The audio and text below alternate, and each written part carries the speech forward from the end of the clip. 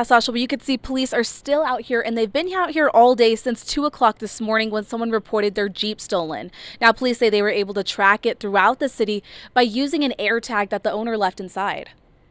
Everyone is safe, everyone is secure, and the plaza and the area around it are under control. Mayor Alan Weber posting to social media about the incident. It was the final moments of a search for a stolen Jeep that started early Sunday morning. The Jeep crashing through barricades around the festival as people celebrated Mass at the cathedral.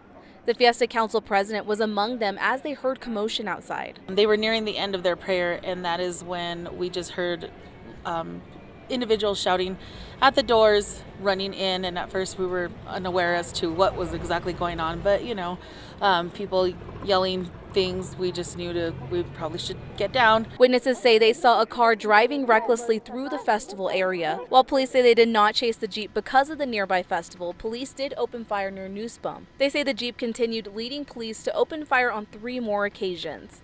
The car finally stopped near Palace and Canyon, where police arrested 21-year-old Justin Jimenez of Santa Fe. Police say Jimenez was injured but expects him to survive, but police say no officers were injured. Bad news, one individual succeeded in shutting down our fiesta. The good news, everybody's going home safe except that one individual who's in custody.